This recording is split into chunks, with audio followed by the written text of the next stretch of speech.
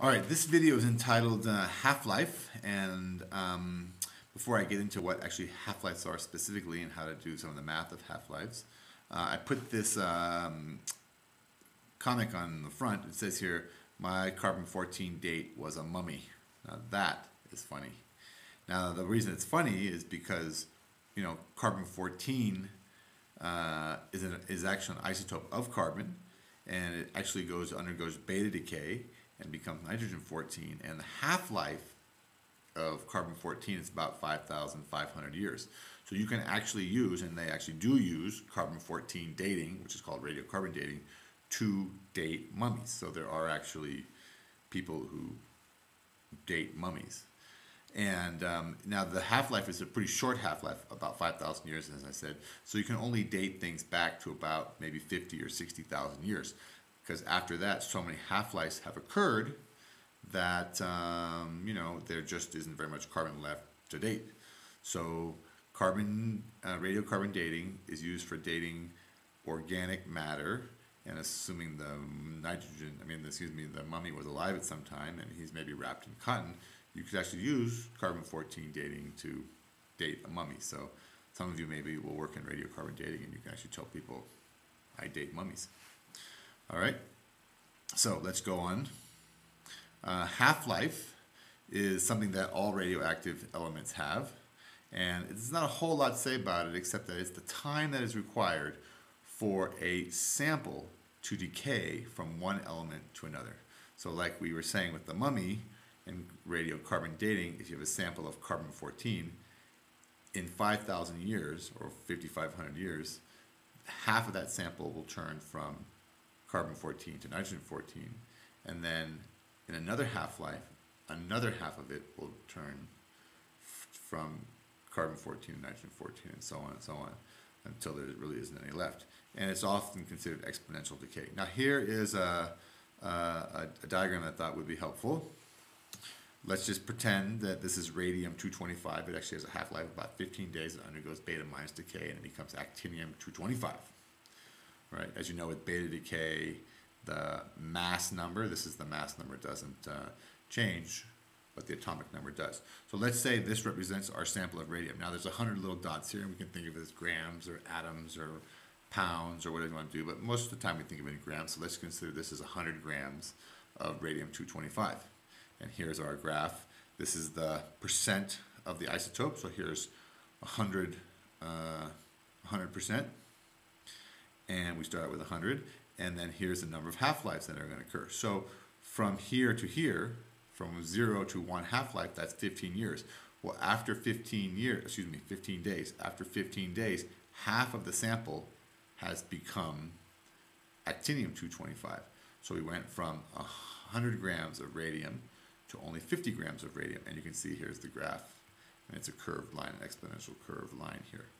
Now, after another half-life, or after 2 half-lives, which would be 30 days, now we only have 25 grams left, right? Half of 100 is 50, half of 50 is 25. So then after a third half-life, now we're going to be down to 12.5. Let's see, we got 1, 2, 3, 4, 5, 6, 7, 8, 9, 10, 11, 12. And we'll say that's 12.5. You can see the red dots represent the parent isotope, that's the radium, and the gray dots represent the daughter isotope, which is the actinium. And we could go on, after 4 half-lives, if this is 12.5, then this would be 6.25, and so on and so on. The percent that would remain after each half-life, or after a certain number of half-lives. All right, so that's kind of, I think, a good visual for how half-lives work. All right, so now we're going. All right, I thought now we'd do a couple problems and see if we can apply some of the half-life math problems to the stuff we know about half-life now. So let's just say we have an element, and we're going to start out with the element plutonium, and the element plutonium has the symbol Pu, and if you look it up on the periodic table, the element plutonium is element number 94. And we'll go with the isotope 241.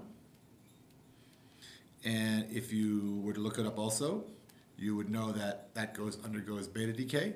We know when beta decay occurs, we have a neutron turning into a proton, so our atomic number goes up by 1, and our mass number stays the same. And if you look it up, 95 is americium. All right, so we have plutonium undergoing beta decay to become americium-241. All right, so let's end the half-life of this element, or not of this element, but of the plutonium. The half-life for the plutonium is about 14 years. And the question we want to answer is, if we start out with 50 grams of plutonium, how many grams of plutonium will we have after 42 years? Okay, so we have a total time that has elapsed, that's 42 years. We know the half-life is 14 years, and we want to know how much of a 50-gram sample of plutonium will be left after those 42 years. So all you got to do is you got to figure out how many half-lives there are, because it's the half-life that's going to determine the number of half-life that's going to determine how much is remaining. So we divide the 42 years by the 14 years, which is the half-life, the 42 years being the total time that has elapsed, and that turns out to be 3 half-lives. So what we do is we go back to our 50 gram, our beginning mass, and we know after 1 half-life, we're down to 25 grams. And I just put a little 1 right there. And then after another half-life, we're down to 12.5 grams. So I put a little 2 right there. And then after our third half-life, I know that we're down to 6.25 grams. All right? So it's decaying at a rate of the half-life being 14 years, and we had 42 years occur. So we went from 50 grams down to 6.25 grams. All right, next problem. We'll do one more. Time for one more. And this one, let's just say we start with curium. So let's for the heck of it, pick a different color. And let's say we have curium. And curium, we know the symbol for curium, if we look it up, is Cm. And we know that curium has 96 for its atomic number, and we'll go with isotope 245. And we know that isotope 245 can undergo, or you could look it up, alpha decay. And if it undergoes alpha decay, we know that the atomic number is going to go down by 4, and that the mass number is going to go down, the atomic number goes down by 2, and the mass number goes down by 4, and that leaves us with plutonium. All right? And the half-life for curium-245, the half-life is 8,500 years. And let's just say we start off with a 600 gram sample, and we want to know how many years would have to go by to get that down to 37.5 grams.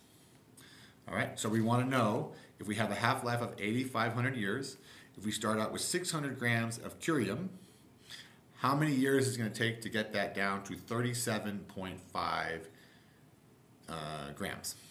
So we got to figure out how many half-lives we would have to go through. So we start with 600 grams, and we know after 1 half-life, we're down to 300 grams. That's 1 half-life. After 2 half-lives, we know we're going to be down to 150 grams. After 3 half-lives, we know we're going to be down to 75 grams. Every time we decrease the mass by half. And then finally, after 4 half-lives, mark that out, we're down to 37.5 grams, and that would be 4 half-lives. So we've undergone 4 half-lives. We know that 1 half-life is 8,500 years. Therefore, we just take this, multiply it by 4, and we're up to 34,000 years to go from 600 grams to 37.5 grams if we know that the half-life is 8,500 years. That's 4 half-lives. The half-life times 4 is 34,000 years. Okay? So I hope that's helpful, and they're all kind of standard like that. You just have to sometimes figure out how many half-lives, or you have to figure out how many years it would take to go down from one mass to another. Thank you very much.